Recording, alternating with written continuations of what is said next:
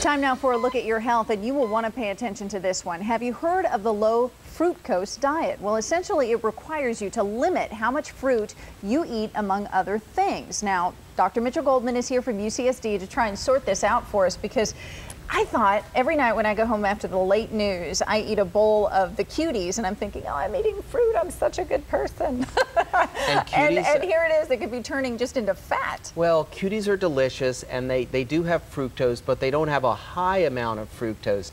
It's the juice that's really bad. So let's pretend if we want to drink a glass of apple juice, that actually has a lot of fructose in it. Now, what's the difference? Yeah, because high fructose corn syrup, we all know, has become kind of this evil ingredient we should look for on the label, but fructose is natural sugar found in fruit, right? Yes. And you'd think that's good.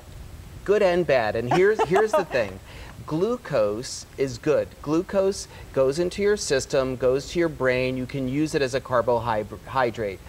Fructose is not absorbed, so it goes straight to your liver and becomes fat. So it's a different kind of sugar.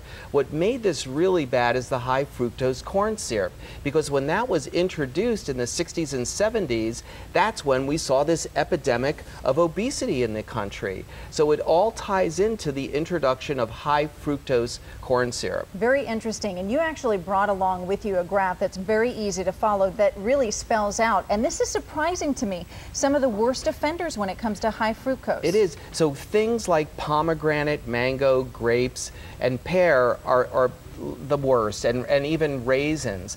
But they just have the highest amount of fructose in them. We know that pomegranate also has lots of antioxidants. So again, like we say every week, everything in moderation. But the things that you should eat are like apricots are pretty low, passion fruit, plums. Those are low in fructose. Still, they give you a lot of fiber and a lot of vitamins as well.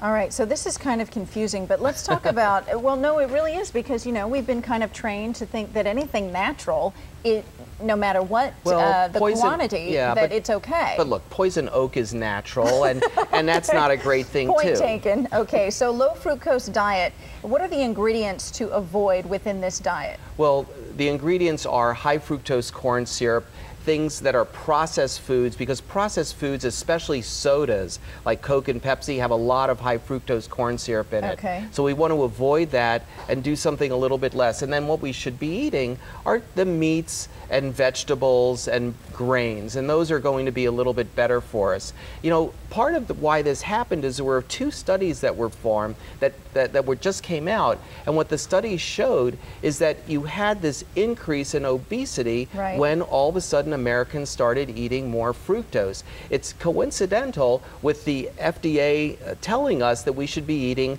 low-fat diets, and so we were starting to do low-fat diets. We then started to use, or the company started to put in high carbohydrate, and they used fructose, high fructose corn syrup, to basically make things low fat, and that's part of the epidemic that we're having. And it really is something you should probably read up on, because as I'm reading all these different things, this information you've given us, I see meat as part of this, what to eat, and dairy, and things that typically when we think of diet, we think that all of the, you know, pediatricians and doctors out there are steering us away from those things. Well, it is very complex. Probably the best thing, Kathleen, is everything in moderation. Don't go overboard.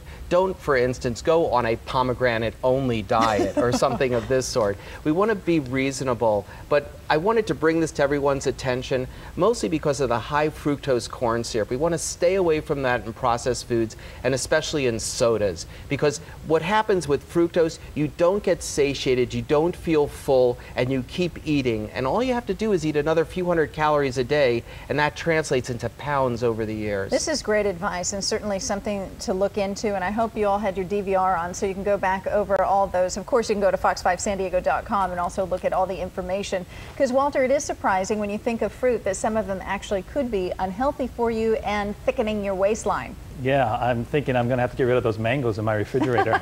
Well, yeah, just a few. All right, thanks, guys.